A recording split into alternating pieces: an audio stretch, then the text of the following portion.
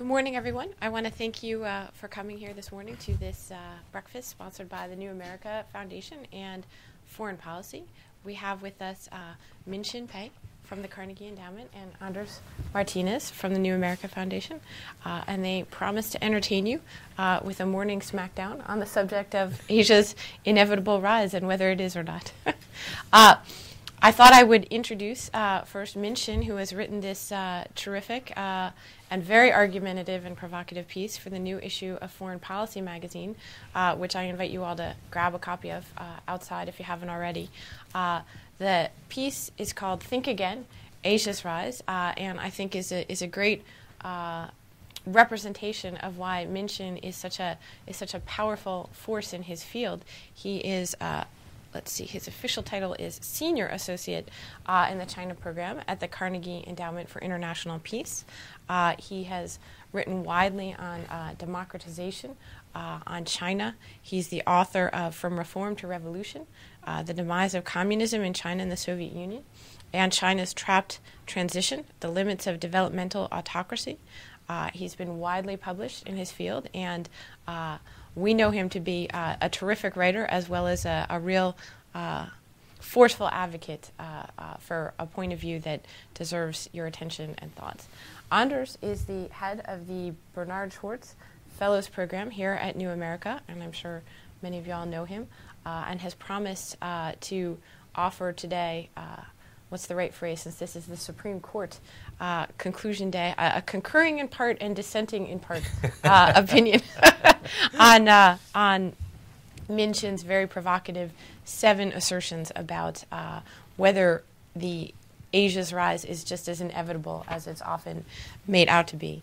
I thought, since Minxin probably won't do it himself, that I would start the discussion off today actually by reading his very forceful first couple paragraphs from this piece, which I think is a pretty good frame setter for the conversation that I hope we can have. We'll go back and forth this morning between Andrés and Minxin, and then hopefully engage all of you in questions. And I hope that you've brought a lot of questions for them this morning.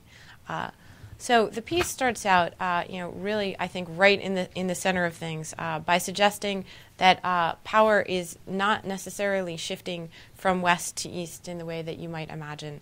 Of course, if you dine on a steady diet of books like The New Asian Hemisphere, The Irresistible Shift of Global Power to the East, or When China Rules the World, or fill in your own stack. I'm sure you all have a pile of these books that you've seen in the bookstore or on your own shelves.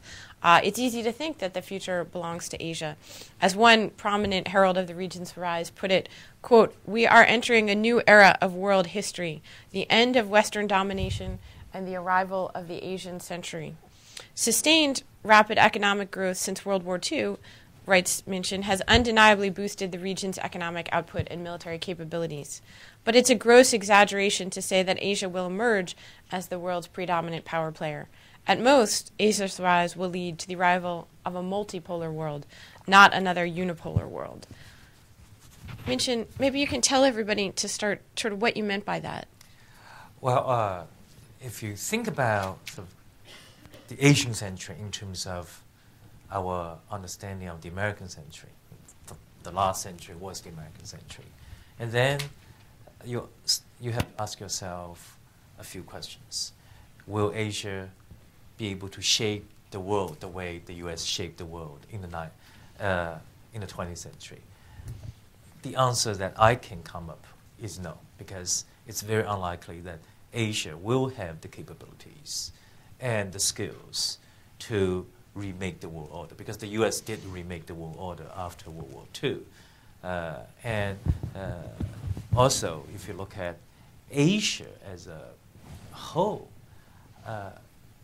and then look at the relationships between various major Asian players, then you would say it's a region full of rivalry, full of underlying conflict, and then the aggregate gains in power for Asia will most likely be neutralized by the intra-regional conflict or rivalry. So the net effect Asia has on the world, on influence of the world, can be fairly small. unlike the U.S., because when the U.S. emerged on the world scene as a very powerful player, there was national cohesion. There was, of course, after a period of isolationism, the country's political elite did get together and actually had a very purposive action plan. If you ask Asian leaders whether what their ideal notion of a world order is, you're going to come up with several, not one. One thing that struck me as very powerful in your argument is how connected in many ways this is with the American narrative of power. You know, that this is not a conversation that exists in isolation, but it's very much intertwined with the current wave of sort of American decline conversation. And that in a lot of ways, this piece is as much about that as it is about Asia per se. Do you agree with that? Well, I think it's sort of subconsciously connected with that, because in the middle of this financial and economic crisis, and then when you look at Asia, Asia is doing relatively better than the U.S. And so it's easy to refer to that subcontext. But again, I think because I have lived in this country for that long, so I now tend to look at things more from the U.S. perspective. Andrés, where is Minxin leading us astray? Well, first of all, thank you for doing this and for having this event and inviting me. Before I got here, I actually thought we were going to discuss the death of macho, another piece in this issue, which is very good. And I have to plug it because one of our New America Fellows wrote it. Which is very much connected to the Asia conversation. So. Yes, and I actually watched Mad Men last night to prepare for the macho thing. But no, in all seriousness, you know, this is a very rich subject, and I do think it plays into the discussion about the decline of whether, you know, America's in decline or not. And so I brought it up somewhat teasingly, but it's true that I think I have sort of 4 issues with the piece, and 2 of them would be sort of strong concurrences. I think Minxin is right that the narrative of American decline is overblown. This idea that the U.S. is going to emerge from the crisis in a much weakened state, I think, is something that is going to prove to be inaccurate. I also completely agree with the notion that it makes little sense to talk about Asia as one entity. You know, people quibble about whether you can talk about Europe as a single entity on the global stage, and I think that's a much closer call. I think it's almost a bit of a straw man to say that this is overblown, because in all seriousness, you can't talk about a disparate region that encompasses Pakistan and Korea and China and Japan with all the rivalries inherent as a single entity that's going to take on anybody other than themselves. So I completely concur that those are necessary corrective arguments. Where I would dissent and where we can have a livelier exchange, because I would sort of disagree a bit.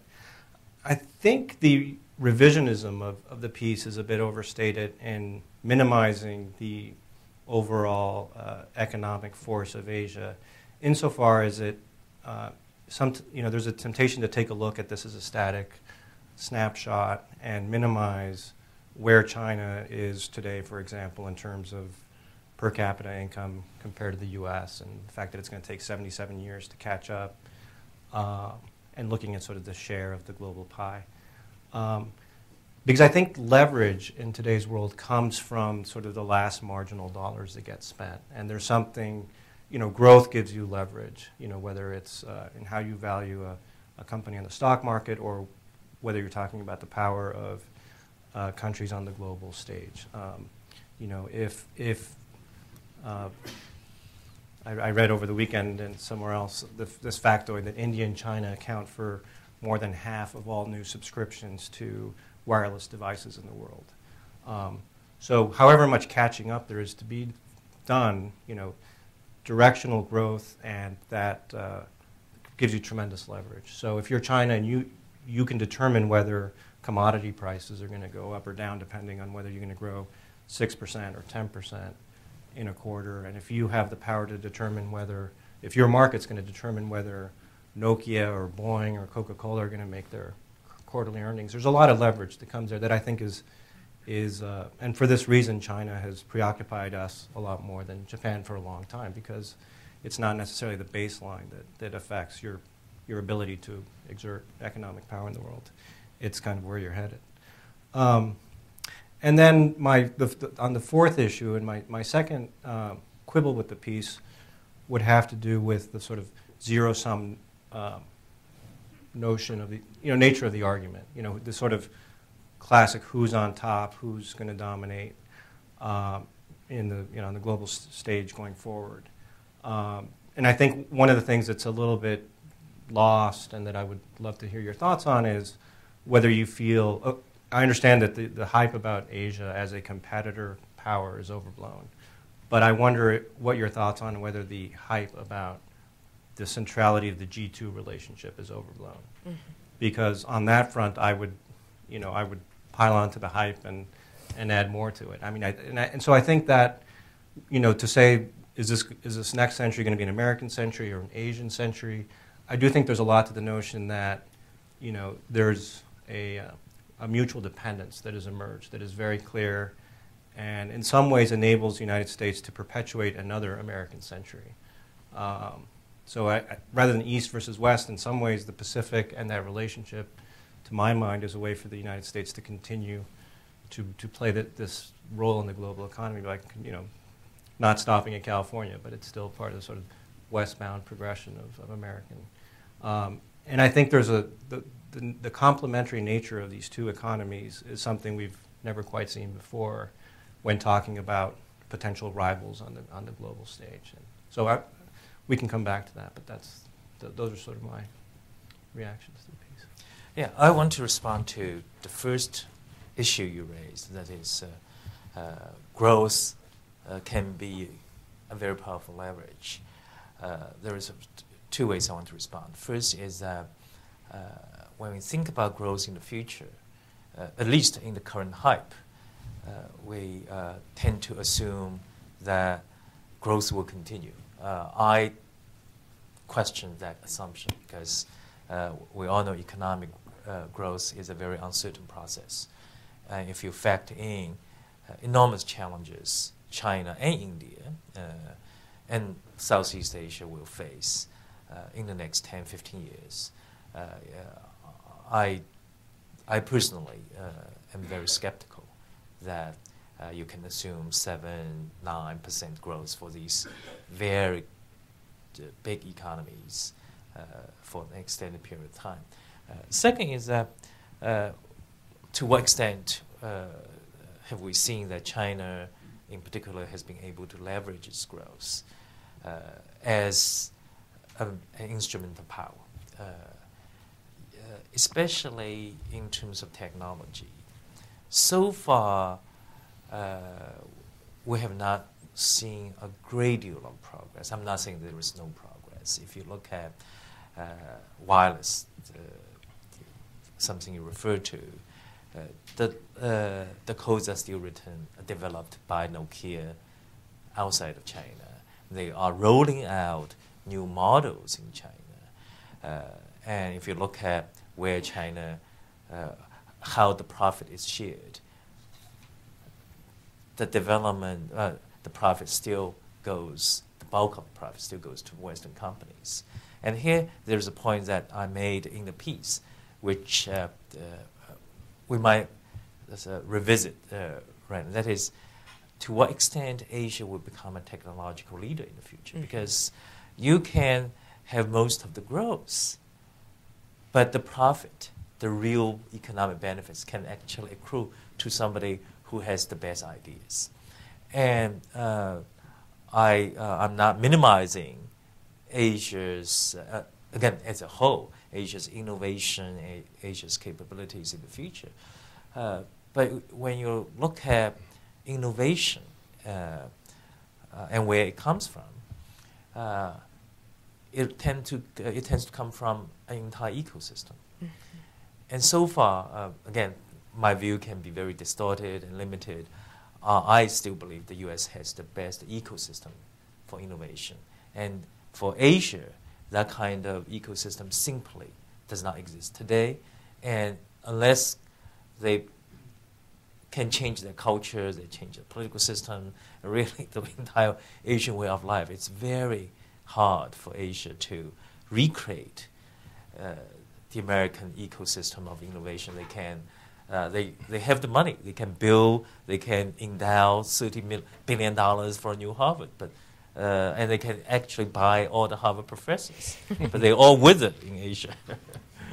Well, one factor we haven't discussed is the question of the political role in shaping the outcome, in particular with future growth. One of the core assumptions of the Asia's future dominance school of thinking is the notion that this growth is going to continue at these dramatic trajectories. And I think one of the things that Minxin lays out in his piece fairly compellingly is the idea that assuming political stability across a region with such diverse problems is risky at best for an analyst. What do you make of the chances that serious political disruption occurs in China, elsewhere in the region right now? When you look at there's this failed index, failed state Failed index, and China is on it. I was very surprised to see. I saw that's not where China belongs. China should belong of the index of rising states. Not just my specialty is China, so I'll leave China toward the end. If you look at Asia, North Korea clearly is a ticking time bomb. Pakistan is another. So any military conflict, which of course massive Pakistan affects India, in which China, dramatically affects and China. North Korea affects the entire Northeast Asia trading zone. And then talking about China, Right. leaving aside whether China will descend into chaos, China does have one speed bump ahead. That is, right now, it is a one-party state, and at some point it will become a democracy. We don't know how long it will take, and under what form that transition will be. But the factors that make China grow very fast for the last 30 years probably will disappear when China becomes a very decentralized democratic state. So in other words, even if China successfully becomes a democracy, it's very likely to be a relatively weak democracy, and as a result, its economic growth performance probably will no longer be as fast. I'm not saying that democracy leads to, by sort of as a rule, weak economic performance, but in the Chinese context, that change, that political change, will most likely lead to a weaker form of economic performance. Andrés, do you agree? Well, it's funny. Over the weekend. I was looking at Fox Butterfield's book that came out in 1982. Yes.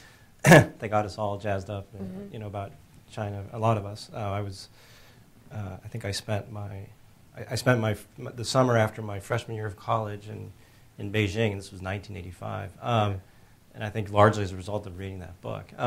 It's funny to go back and look at it because, he ends with posing the question of what is to become of China going forward, and one of the big questions is this country going to be able to feed itself? And I think it was sort of a good reminder of how far we've come.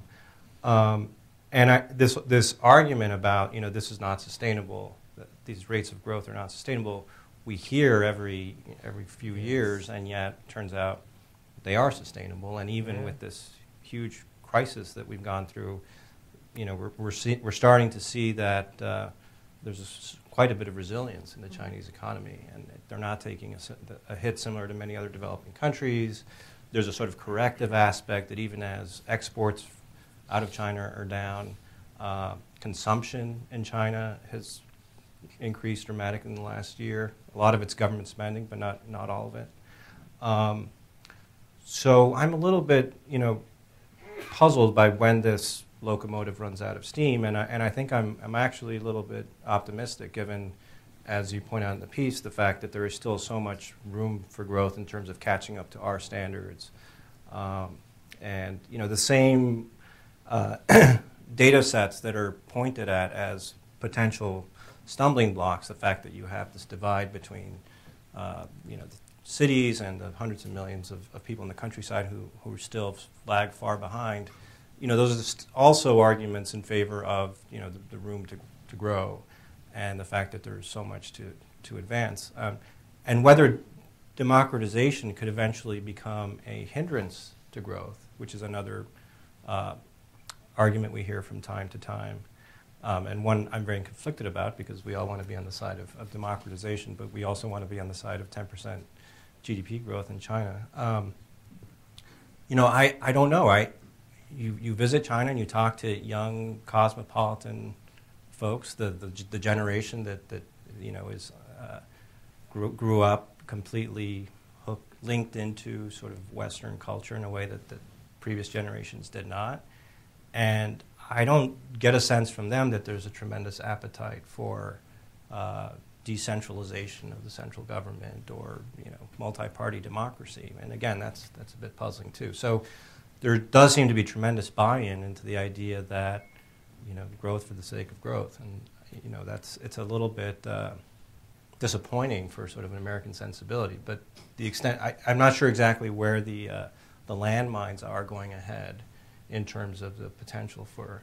I also think there's something that we don't pay close enough attention to when it comes to China in terms of what differentiates it from a lot of other emerging markets and around the world. And the fact that, over the last quarter century, the fact that China has not suffered the kind of bust and boom cycles that we've seen elsewhere, whether it's Mexico or Turkey or a lot of these other countries. And I think the role of the Chinese diaspora across Asia to serve as a sort of shock absorber is a story that we don't quite understand sufficiently.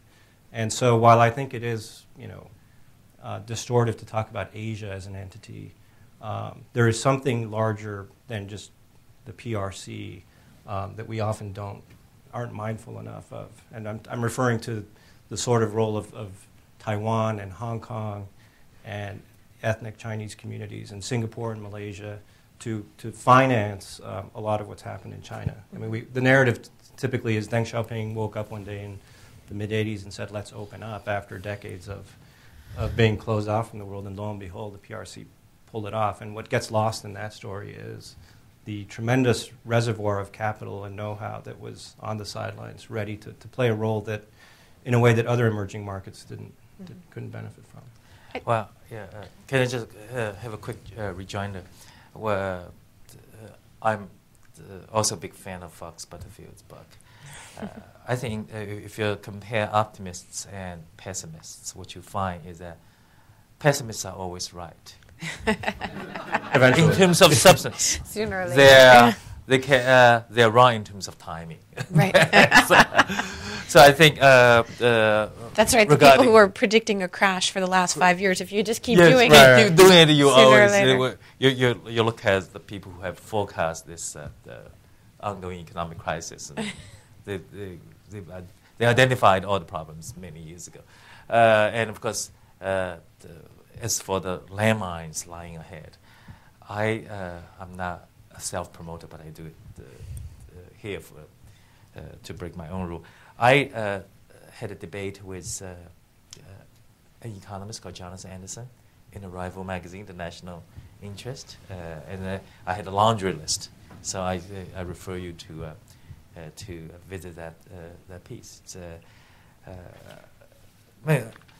in the case of China, I think its success and its performance was underpredicted for the last 30 years, and we can actually, commit the opposite mistake because we underpredict China's success. Now we're overpredicting its success.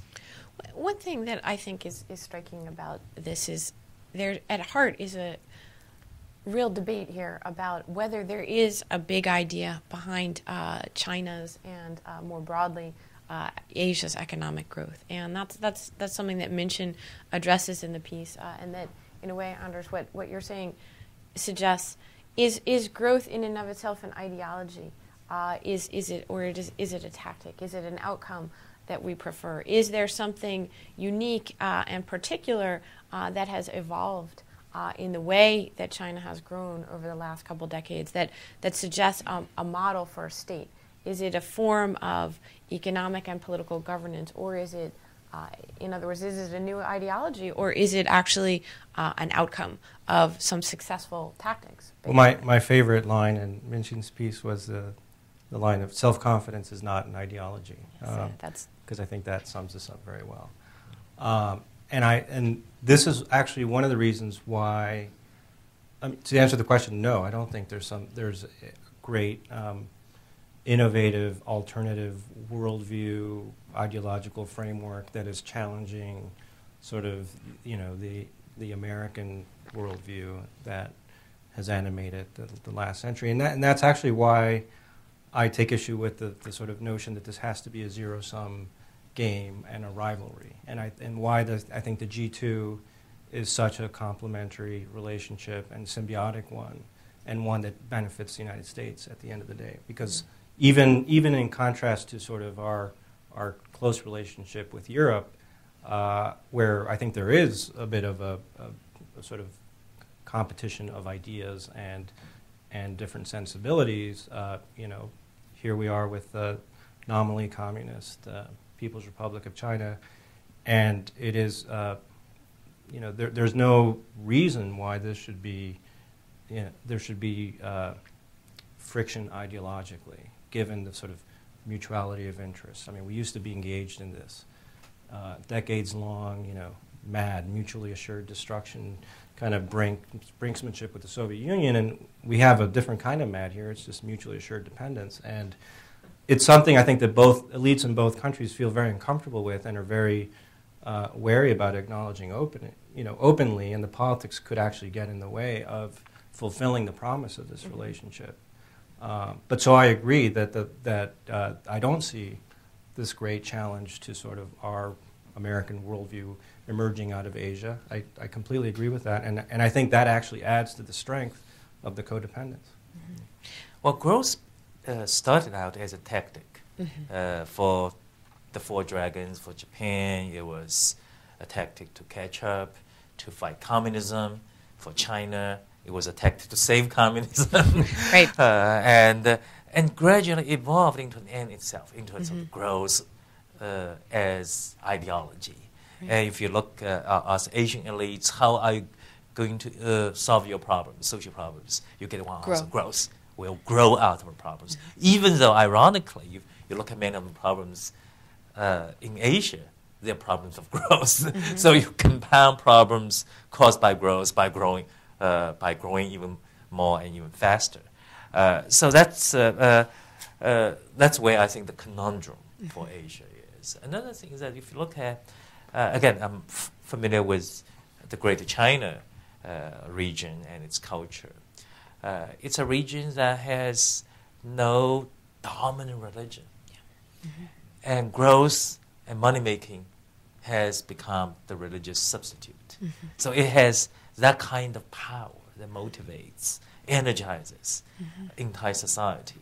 And the third point here related is that it's really self-confidence is amazing. That this shows the Asians can do it. The Asians now have mastered the secret of Western civilization. Right. That is, we know how to build buildings, build it better, cheaper, faster. And when you go to the higher, of better, course, cheaper, now. Faster. Yes, and then higher, and then all the tallest buildings are in Asia. And that is, throughout the region, that the self-confidence is inescapable. You sort of walk right up to this line in the piece, but I'm going to try to push you even farther here. Do you believe that there would have been even greater economic success in these societies had they been free over the last few decades? And, secondly, whether you think that or not, is there a role for human rights, as it seems to be quaintly called, that doesn't seem to have a place in this conversation? Oh, absolutely, because I think economic success is very hard to measure. How do you measure? Because certain a just society has intangible assets that are not economic. I mean, I challenge people to tell me how much it is worth to have a vote, to have your vote counted. How much it is worth to sleep in peace, not worrying about being hauled away by the secret police in the middle of the night. I think that Indian does not have that fear. A Chinese citizen, most Chinese ordinary people don't have that fear. A Chinese citizen has that fear. So, and then how do you measure the personal happiness, satisfaction of more equitable distribution of income benefits? So that's why I think it's not necessarily more economic success, but much better social achievements would have been attained in places like China had there been more democracy, more human rights, more rule of law. You mentioned China was at the very bottom of this list of potentially failed states that we do every year. That's in the same issue of the magazine. There's the suggestion that certainly that some researchers have made that in and of itself, political repression is a form of economic instability for a country. That if you have an overly high level of political repression in a society, that is a dangerous foundation on which to build your economy. And I'm wondering what each of you thinks about that. Oh.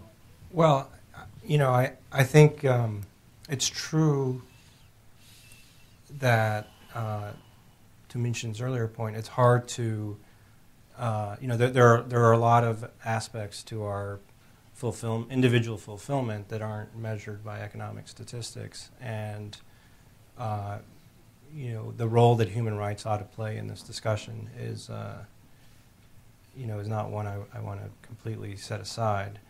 On the other hand, I do think that along with this tremendous economic success over the last few decades, and a willing kind of acknowledgement by the leadership in Beijing that we're going to play this American game, if we want to define it that way, of faster, cheaper, more efficiently, but sort of playing this game of capitalism. Along with that, there hasn't just been spectacular GDP growth. There has been a tremendous expansion of individual liberty and freedom, and I would call them, perhaps it's safer to call it personal autonomy in China. Go back to the 80s, and your life as a Chinese citizen was determined by your danwei in terms of where you could live and work, and a lot of the decisions that you make in terms of your life are now your own, and they're not the party's. It's true that there is still that last maybe couple of steps about determining who's going to lead your country, and that's not an insignificant choice and decision. But there has been tremendous change in terms of the nature of one's ability to live one's life, and also to connect to the rest of the world and travel and study abroad, and for the elites, to be sure. And again, I think one of the things that's perplexing for us here is, at what point does this demand for the final step along this progression, and the demand for multi-party democracy, which, you're starting to see a lot of, democracy with a small letter D at the local level, and a lot of sort of what we would consider grassroots activism across China on things like land rights and environmental issues that would have been unimaginable 15, 20 years ago. But clearly the repressive nature of the party at the national level and its monopoly of power, I do think that has to be the asterisk to every kind of bullish statement I make. Even though, again, the young generation of Chinese that you talk to, they're, where did the Tiananmen spirit go? I don't know. Repression in China is nowadays what I would call selective repression. It's not mass repression. The government targets certain segments of society. So repression itself produces victims. On the Mao's China, it produced a lot of victims. Now it's producing fewer victims. another form of repression is the repression of historical memory. And that actually probably creates more problems for the Chinese Communist Party than its current repression. Because the version of history and the version of the party's legitimacy that's produced is a very distorted one. So one of the genre, the books that tend to get censored in China today are books about history, not about the present society in China. And another form of repression is economically related. That is, given the political monopoly enjoyed by the Communist Party, it uses that monopoly to distribute wealth through all kinds of, through seizure of private property and so forth. And that kind of repression actually creates a lot of victims today. So, in other words, future political stability will depend on evaporation of this, the possible evaporation of this big lie, the big lie about China's future, about China's past, and also when the victims who have lost their property or their economic interests as a result of political repression rise up. Tell us a little bit more about the big lie. What specifically do you think is the bright line there, and how is it shaping a broader new ideology? Yeah, I would say I wouldn't say practically everything. The history of the party, the history of the People's Republic, I mean, some defining events, defining moments. Its leaders. I mean, their personal stories. A lot of them, the dark, the dirtiest secrets have not come out in China. I've studied the collapse of the former Soviet Union. And one of the most powerful contributors to this rapid evaporation of legitimacy was glasnost, because during glasnost, all the atrocities committed by Stalin, by the Communist Party, came out. So day after day, the Soviet public woke up to hear and read another part of their parties, of their government's dirty past. And in China, for example, the party has done such a great job of whitewashing history. Most of the younger people under 30 do not know what Tiananmen was. Very few people know that more than 30 million people died of the famine in the early 60s. And they did not know that the Communist Party killed a lot of people in the early 50s when it came to power. So a lot of very tragic stories are waiting to come out. And the moment they came out, I wonder how the party's legitimacy is going to fare. That's a very powerful point. And, of course, the postscript in Russia today is the effort to rewrite that history. And there's been a systematic purging of the new generation of liberal history textbooks, for example, that came out in the wake of the Soviet collapse. And today, you, once again, can no longer read the accurate history. Well, in China, just one quick point. For a long time, I wonder whether it's probably still today, school textbooks still claim that South Korea invaded North Korea and started the Korean War. I mean, how can you deal with it? Still say that. Yeah. Great example. Well, listen, I want to thank everybody for their patience for the this part of the program, and now we want you to engage with us and ask questions. I'll ask you just to stand up and identify yourself, where you're from, and give us your question. But we're eager to hear you. So, please. There in the back. Thank you very much. My name is Damien Tompkins, and from the Atlantic Council. Oh, thank you. Thank you. My name is Damien Tompkins, and I'm from the Atlantic Council. My question concerns China's growth regarding energy acquisition and possibly climate change, comparing it to the U.S. Who is better adapted to deal with climate change, and what are your thoughts on that? And regarding just energy acquisition for China's continued economic growth, do you have any thoughts that you could share on that to both panelists, please? Thank you. Well, I guess in Washington, everybody is an expert, even though you should always be very skeptical when somebody appears to know everything. I don't know a whole lot about the energy field, but this is what I know. China will, compared with the U.S., probably is more poorly positioned to deal with climate change than the U.S. Not because the U.S. is a more affluent society, because China's energy mix makes it a lot harder.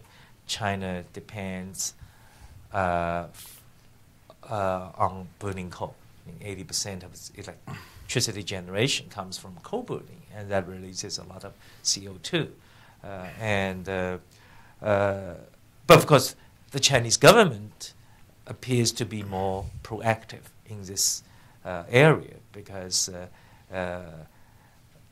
not purely of climate change, the climate change threat, because burning coal is very, very dirty and it causes enormous pollution within China.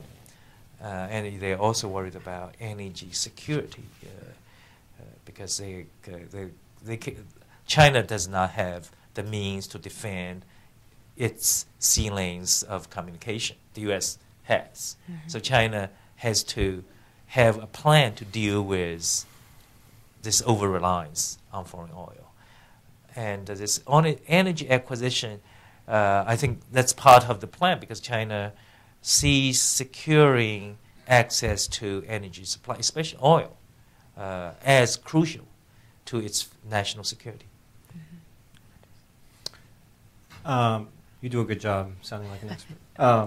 And I think I also don't pretend to know the ins and outs of the sort of climate change negotiations. And I do think, though, that the whole question of global warming and energy security are examples of ways in which the relationship between China and the United States is sort of the indispensable factor in global growth and in any kind of global governance. Obviously the U.S. and China are in very different positions in terms of being able to embrace ambitious emissions reduction schemes, and it had, in our part it might be more to do with willingness, and on China's part it might have to do more to do with capacity. But what is clear is that for anything meaningful to happen on a global scale, China and the U.S. have to be on board. I mean, that kind of sets the lowest common denominator, and it's, the two countries alone produce about half of all emissions. I think on oil as well, there's a tendency, I think, to think too much about, in terms of a zero-sum competitive, if you watch Lou Dobbs, oh my gosh, China just, made a $10 billion deal with Petrobras in Brazil, and they're buying up copper mines in Chile, and, they're taking over the world. But I tend to be, maybe I'm just a little too optimistic, but I think this creates an asymmetry. It aligns our interest more to the point about the sea lanes. If there really was a disruption in terms of the flow of oil to Europe, to Asia, I think it would kind of serve as a wake-up call that we're kind of all in this together. I mean, I was more worried about, China's designs on the world when it was self-sufficient when it came to oil, and even sort of a modest exporter not too long ago. So that's. Mm-hmm. Next question. Here in the front. Thank you. Rob Warren, Foreign Service Institute. I'd like to ask a two-pronged question. The first one concerns what I think is perhaps the greatest challenge right now for the complementarity between our countries, the U.S. and China, and that is the structural reform that both countries need to make, particularly in China. Will it be able to boost consumption and reduce its drive for export expansion? The second one, are we doing enough to extend that complementarity? Is the administration doing what it needs to do to dialogue with China? And what would you suggest to strengthen that dialogue? Well, that's an interesting question, especially as you don't hear too much about President Obama has not exactly focused on this relationship yet. Yeah, well, he's committed. He has good people working for him on the U.S.-China relationship. Hillary Clinton's one of her first stops was China. I would say the demonstration is doing a decent job in reaching out to the Chinese. You look at Hillary Clinton was there, now Jim Steinberg's there, Tim Geithner has been there, and they're going to have the first combined strategic economic dialogue and so-called senior dialogue encompassing diplomatic and economic issues at the end of next month. So I think in terms of outreach, the relationship is in very good form. The problem is structural adjustment, because for the American structural adjustment to take place, it means hardship for China, because the Americans will consume fewer Chinese products. For China, the structural adjustment will actually have been a positive sum game for everybody. The problem for China is how, in order to raise consumption, you have to raise income. And raising individual income is a lot more difficult, because the Chinese people, you say, oh, they are saving a lot, they're not spending. Part of that story is true, but if you look at the share of GDP that goes to individual income, that share has been falling. So how do you reverse that trend? That means cutting the income that flows to government-owned companies and try to raise farmers' income. And these policy adjustments involve a lot of politics. And I don't know whether the Chinese government is ready to take on powerful interest groups in China in order to have those effective policies carried out. I think I do think the crisis has served to focus everyone's attention, and some of the, at the margin, some structural adjustment is taking place insofar as we see savings rate in the U.S. dramatically spike up, consumption rates in China go up. Clearly, it's a much larger subject than that, and the challenge, as Minxin said, is bringing up income levels in China.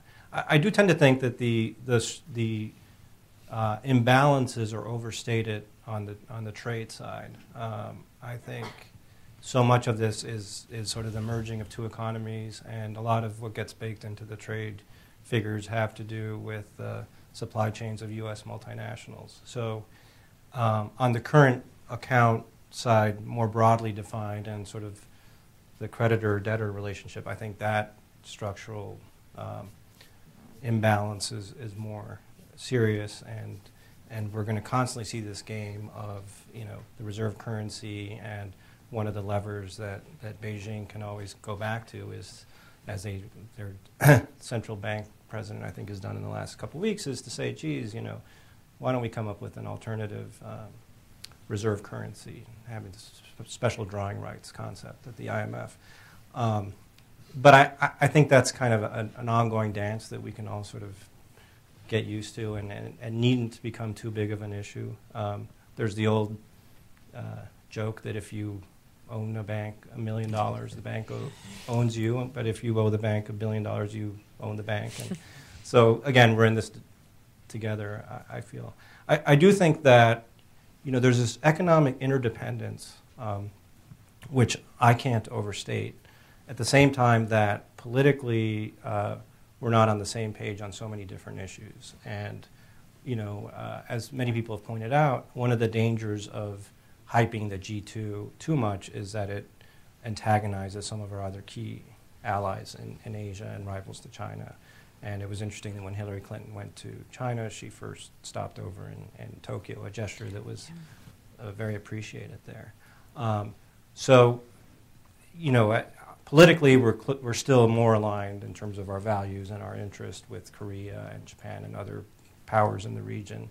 And I think one of the tricks in terms of managing this relationship and dealing with a lot of these structural issues isn't just on the economic side. I think it's counterproductive if China harps too much on the reserve currency issue and we, clamor too much for devaluation, as opposed to trying to work together on issues like North Korea, which don't, nominally affect the economic relationship. But I think if China could become a more responsible player and really play the role that it ought to play given its economic power and its true long-term interest, then I think we can all get more comfortable with the economic interdependence. I think one of the reasons why we're very reluctant to embrace that reality in this country is that on the political side, there still seems to be this perceived gap. And I don't think that gap needs to be there, but it is notionally. Mm-hmm. I think that's probably the first mention we've had of Japan in this conversation today, which is striking in and of itself. Japan, South Korea, they both obviously are going to be key factors in whatever comes of a sort of gradual shift toward the East. This is not a China-U.S. sole conversation, G2 rhetoric notwithstanding. What do you make of that relative absence of Japan in the broader conversation about this? Minxin, its economy is still, after all, the second largest. Oh, it's second largest. I think what inspired me in writing this piece was the experience of the late 80s. I really recommend you to read the journalistic accounts, scholarly accounts of Japan. Japan is number one. All you need to do is to substitute Japan with China or Asia. Then you have a sense of the hype about Japan and now the hype about Asia. Second is that Japan is not only demographically in decline. I mean, its politics is moribund. You look at how a country that used to grow economically, but had a very ossified political system, and how that political system really stopped serving its own people, except for a very short period of time, fell into a state of stagnation. And Japan is really a cautionary tale for China in terms, even if you maintain very high rates of economic growth, if you do not touch your political system at the end, it will not serve your society well. For Japan, I think the key is in politics. I mean, it has to have really good leaders, has to have a different way of electing their leaders, and as a society, again, I don't know enough about Japan to say, but Japan just does not feel at this moment that it has the history on its side. It has this sort of internal dynamism. But by and large, it remains a very stable society, despite 10 years of economic stagnation. Right now, it does not know where it belongs in Asia. Used to think it belonged outside Asia. Now it wants to go back to Asia, but it's definitely Japan's leaders do not want to be second to China. Right. And that's where the problem is. Well, and that's arguably the case for Andrés' momentum theory, that it's not overall what your per capita income is, for example, but your trajectory that matters as much as much as anything. We have a question in the back there.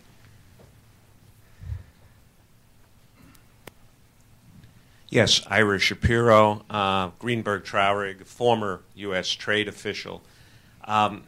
This is a comment that may turn into a question, but I'd like to just suggest that Andrés is sounding a little too optimistic on this whole G2 interdependency. I certainly agree that we have a U.S.-China interdependency, or what appears to be an interdependency that should work itself out well. But there are a couple of things that I think we need to focus on, and I guess my particular expertise is more what we do and don't do in the U.S. effectively. But if you look at this interdependency, I think there's some implicit assumption that still remains that kind of the U.S. will do the high-end stuff, and China will be the low-cost manufacturer, and that's going to all work out very well. And I think that's, you didn't say that, by the way, but I think there is an implicit notion there that I think there's no evidence of. I think it's going actually in quite a different direction, which is that China, I believe, benefits enormously from the U.S. multinationals that have invested there, that have begun doing their R&D there. So they're benefiting from that, as well as the development of Chinese companies. And there's no real assumption in China that they're going to be confining themselves to anything like the low end. And so I think that's one important point. I think the second point is that I've been very impressed, even in the climate change area, that China, with enormous problems, with overwhelming problems, is doing more, I believe, to start stepping up to these problems. One of my friends who knows a lot more about this than I do suggested to me the other day that China was really working very hard on carbon sequestration. When we talk about carbon sequestration, we talk about it year after year, but China's actually begin to build plants and really work on these kind of carbon capture things that might make a difference. So I guess the comment I would make, and my overall view of the last few years, I was once on a panel where I made some gloomy comments about the U.S. position, and somebody said to me afterward, "You sound like you think the gradual decline of America is inevitable." And I said, "Who said anything about gradual?" Because I don't think anything gradual has been happening in the last decade or so, which is one reason I'll close the comment simply by saying that the reason it feels like a historic moment in the United States is the question of whether the new administration, which is addressing so many fundamental issues, can really change the trajectory of our ability to deal with these problems. And I guess that's not a question as much as a comment. Sounds like we have a little bit of a dissenter from your basic premise. Well, I think, again, there are, one is the economic complementarity between the two countries. The other, economic, climate change, energy efficiency. If you look at energy efficiency measures, the Chinese are clearly producing more government guidelines, government policies, regulations. It's one thing, if you know China well enough, you know that it's one thing for the government to issue sets of documents, guidelines, policies, saying whether these things, the measures are actually carried out in China. So we have to be a little bit more careful looking at official rhetoric and then examining what actually goes on. I completely agree. This American high-end, China low-end, the Chinese government at least does not want to be stuck at the low end. The Chinese government has very active industrial policies to promote high-tech and eventually to acquire advantages of competitiveness in key sectors. The problem with that initiative is that not many success stories have been created. On the other hand, some Chinese private sector firms have made very important progress in becoming world leaders. There's one company, of course, there's a lot of controversy about the company. This is Huawei Technology, which is a telecom firm, not a government-owned company. It is now either number 2, number 3 in the hardware telecommunications field. So I think looking forward, you will see some success stories in China that will come about not because of government policy, but perhaps in spite of government policy. Mm-hmm. Can I just say also, Two things. You said I didn't actually say the low and high end, but it is implicit in a lot of what we're talking about. I acknowledge that. But I don't think that one's sort of rosy view of this codependence is predicated on a view that China forevermore will be stuck in sort of being the lowest cost manufacturing outpost for U.S. multinationals. I think, in fact, as the relationship matures, to deal with some of the structural imbalances that were referred to earlier, we need China to kind of, and by China I mean not just the seaboard cities, but China at large, to move up the chain and become more of a sort of truly middle-income country. And I think that is partly the great hope and promise, and Minxin might take issue with whether this will actually happen given a lot of the roadblocks. But I don't think the success of the partnership is predicated in China staying where it is. It's in fact that this will change,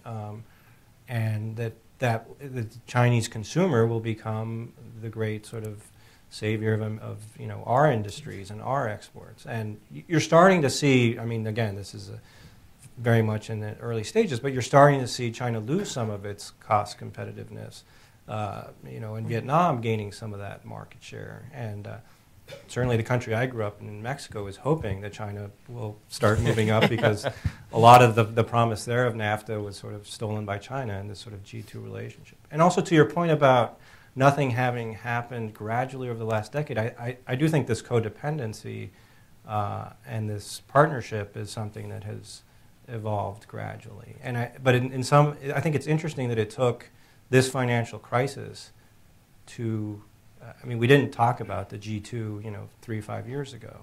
It's as if people did wake up and say, geez, we're really an integrated economy here.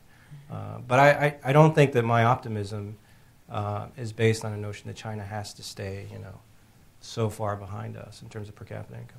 Mm-hmm. Do you have another question? Here in the front. Thank you. This is Jennifer Lee from the China Press. I have a problem about G2.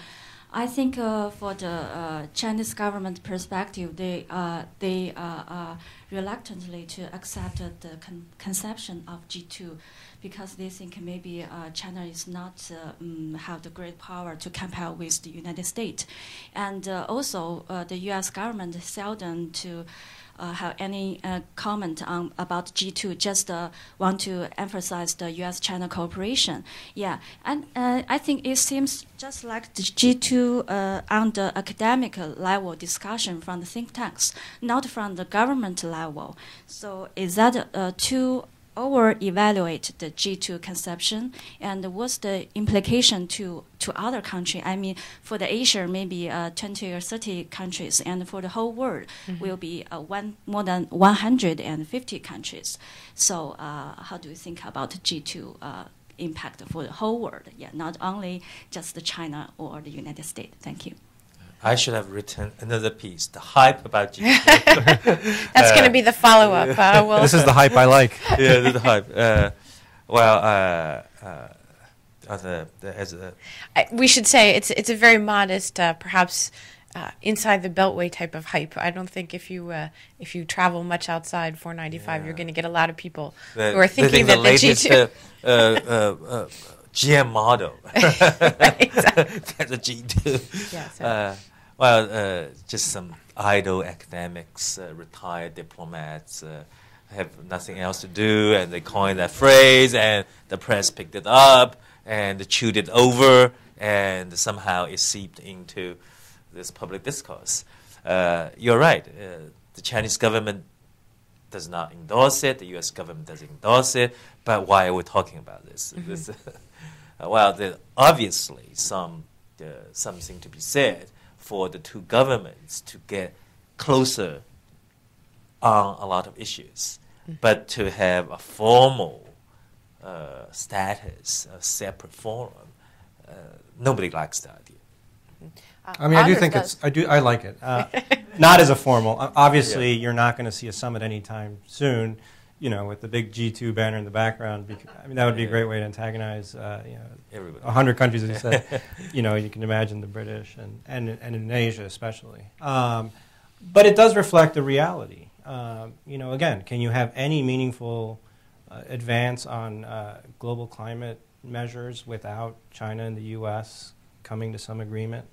In terms of the way out of the financial crisis, it took China and the U.S.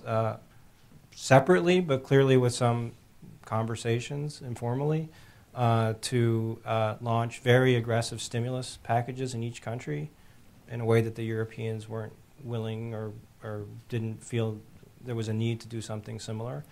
And there was a kind of general acknowledgement around the world that if Beijing and Washington, both enact very strong stimulus packages, that's 3/4 of the battle in terms of getting the global economy back on its feet. So there is this force and this relationship that is the locomotive of the global economy, and it's not a unipolar world anymore to the extent that it might have been in the past. It's not the U.S. alone, but it is. So it's these two economies. I mean, the G8 emerged as this ritualized series of summits because there was this notion that if you had the 8 leaders of these economies in a room, they could call the shots for everybody else. And clearly the G2, as much as it's an academic kind of inside the beltway term, is a pushback to that idea, because I think the indispensable players on the global economy are not, Italy, Canada, France, and the traditional leaders that attended G8 summits. Mm-hmm. Do we have another question? We have time for probably a couple more. Right here in the front.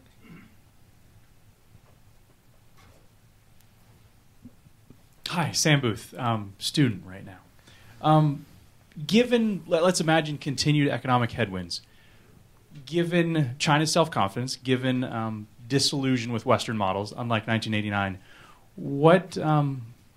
in what direction do you see discontent going?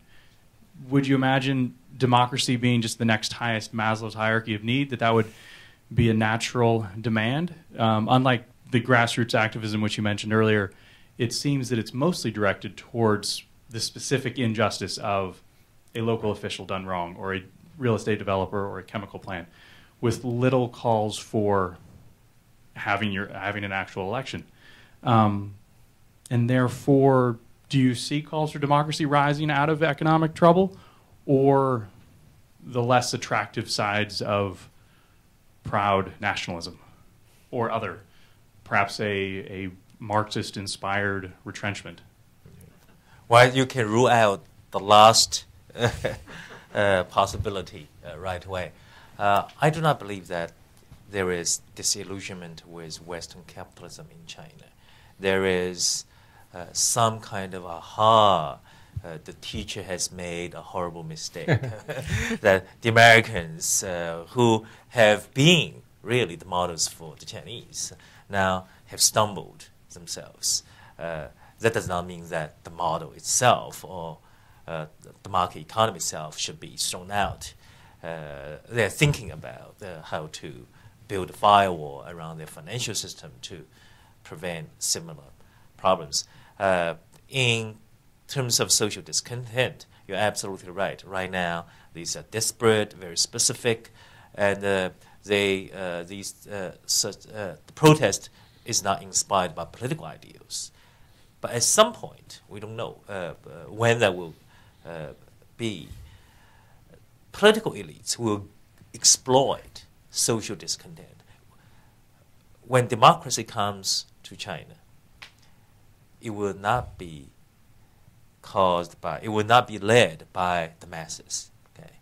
Rather, democracy will come as a result of some very ambitious, scheming, opportunistic politicians who know that he can exploit public discontent so that he himself can advance to the top. And by accident, democracy got created. So this is my prediction. Well, note that that Minxin is adamant on the when democracy comes to China and not if. Do you agree with that? What did John Lai say when? Kissinger asked him what he thought of the French Revolution. It's too soon to tell. Yeah. Supposedly. Yes, I can. I mean, one would like to think that democracy will eventually come, and again, partly depends on how we define democracy, and certainly you can point to a lot of expansion of private autonomy. Well, I think one thing that worries me more, though, if we really did see a severe economic crisis in China that were prolonged and quite different from what we've seen, because again, the resilience has been, I think, quite striking. But if there were a serious downturn, and then the whole, the social compact predicating what's been happening would be off. I mean, the sort of notion that we, the party, monopolize power because we're going to give you 8 to 10% GDP growth, and you're all going to have cell phones, and we're going to beat the capitalist Westerners at their game. So if that were off, the sort of justification for the monopoly of power would be gone. And I'm not sure that the next step would be further democratization or a grassroots movement that we could all applaud and hopefully not turn repressive. I would worry more about the other word that you inserted of nationalism, and the extent to which the party would then have to quickly find another rationale justification for its monopoly of power. And that's where I think the bets could be off in terms of the sort of alignment of interests, and China being a responsible kind of stakeholder in the current sort of the continuation of the Pax Americana, if you want to call it that. And there are certainly plenty. I mean, this is where Taiwan could play a role, or you can imagine any number of scenarios where the party could galvanize nationalism to justify its continuation in power and create this sense of encirclement. And I mean, I'm sure many of you have encountered this, but again, when you talk to young, progressive, cosmopolitan Chinese in Shanghai and Beijing, to me it's always quite striking how, on Taiwan and Tibet, there's no daylight between the most conservative Politburo, old-timers and these, 22-year-old kids who just came back from college in the States. Mm-hmm. So there is something there that could be exploited. Mm-hmm. One thing we haven't talked about at all, which I hope you'll mention for everybody, is the demographic pressures that are going to increasingly come to bear, not only inside China, but elsewhere. Japan is a great example, and how that can shape outcomes in a way that we really haven't yet considered as a factor in this conversation. It's often said demography is destiny, right. And if you look at the demographics of Asia, except for India, Vietnam, maybe Indonesia, and Pakistan, most of the region will have very poor demographic trends. Japan already has entered an aging society, and that's at the heart of its economic stagnation and decline. And China will become an aging society in roughly 10 years. Very rapid increase in people over 60s and 65. Hong Kong, Taiwan, South Korea, these dragon economies already have under so-called replacement level birth rate. So if you look at these fundamental, because demographics is a very powerful factor of economic growth. So if you look at the demographic trend and then think about the impact of aging society on savings, on healthcare costs, on pensions, then Asia's economic growth will have to be discounted, because Asia has grown primarily because of high investment rates. Asia is a region with a lot of savings, and savings have driven the region's investment. It's unlike Latin America. Well, and of course, then there's also the dramatic imbalance between male men and female. women Yes. in China, which leads us right back to our consideration of the future of macho, which is another conversation. I think we have time for one or two more questions here in the front. My name is Oka. Living in Washington, we kind of know how the American politics is shaped, you know, who the players.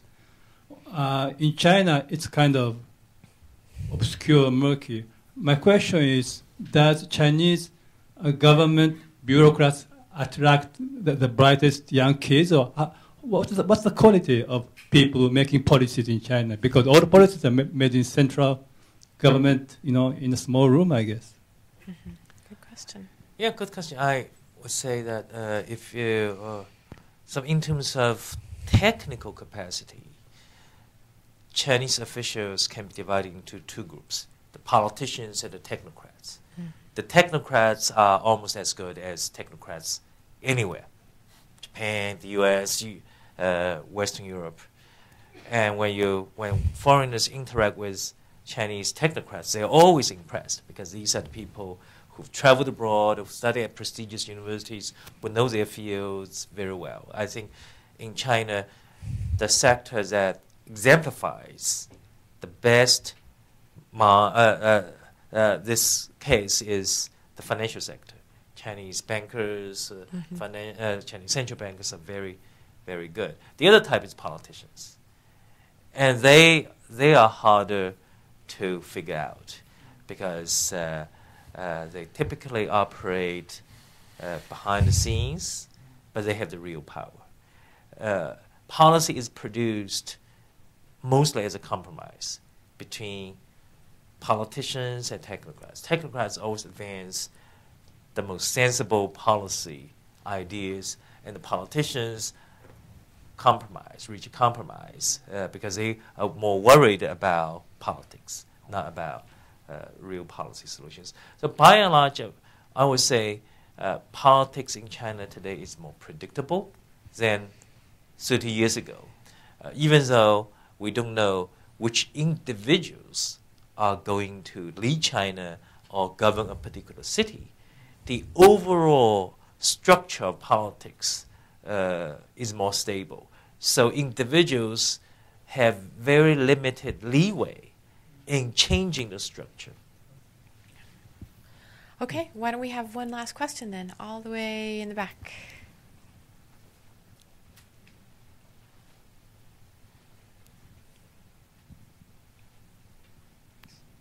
Hi, my name is Ali Wine. I'm a junior fellow at the Carnegie Endowment.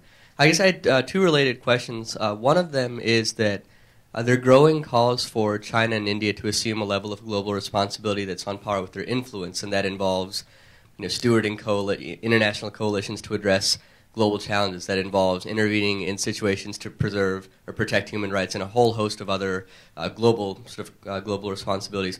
Do you think that China and India are able, since they're concerned about their power and their influence and increasing those, do you think that they are able and willing to assume those new responsibilities as their power increases? So that's one question. The second question is that amidst this preoccupation of sort of the West versus China and India, or the West versus Asia, I'm curious as to your perspectives on where the rest of the world sees itself fitting in, looking at the European Union, looking at other emerging powers, whether it's Brazil, Russia, South Africa, Indonesia. Where does the rest of the world see itself fitting in, or does it see itself not fitting into this debate between the West versus Asia? Where does the rest of the world see itself fitting in? Thank you. It's interesting when you compare how the rest of the world treats India and China.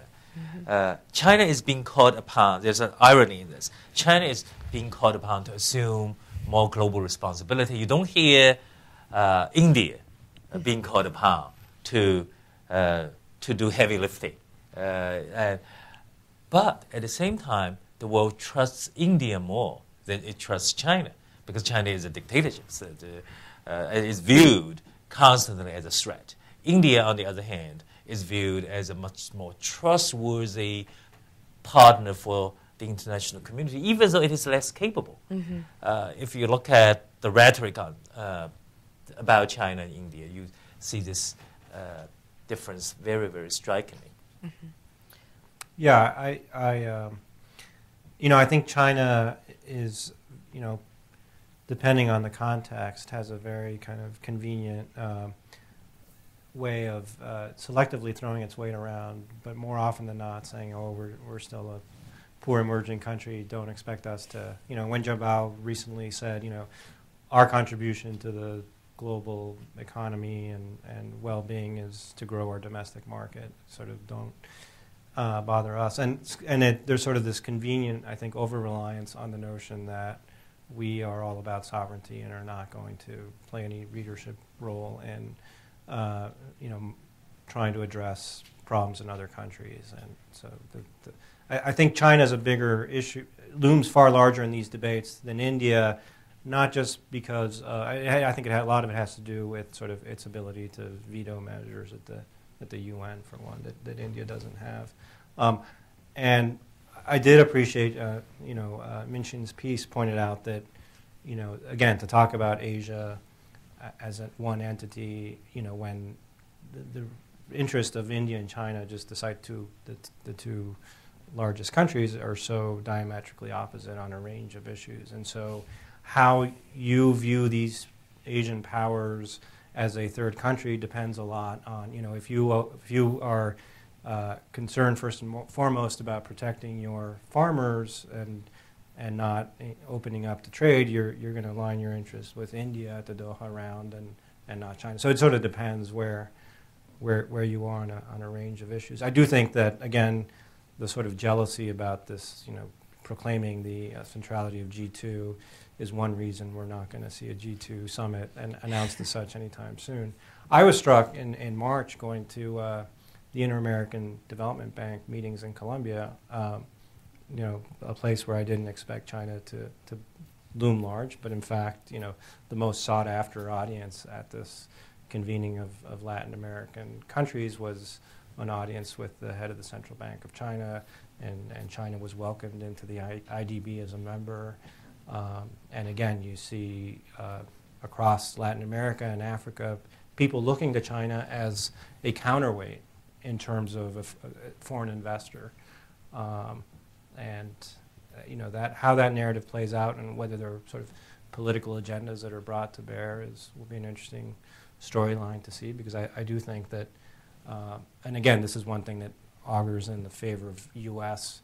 interests globally. There will always be some suspicion attached to China's growing influence, and countries across Africa and Latin America are going to take Chinese money, but they're not necessarily going to feel that this is somehow money that comes with less strings attached than the traditional flow from Uncle Sam. So, in responding to your the second half of your question, I think the world at large is still trying to figure out how to deal with, take advantage of Asia's rise.